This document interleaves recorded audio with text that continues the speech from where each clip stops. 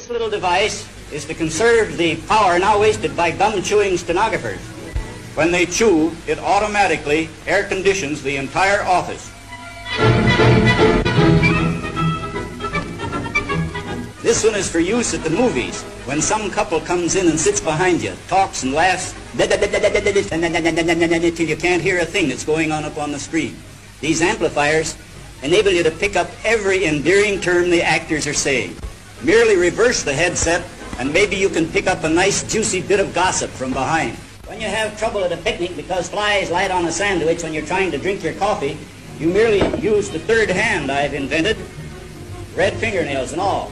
You merely place the sandwich in the third hand thusly, then you can drink your coffee in perfect peace.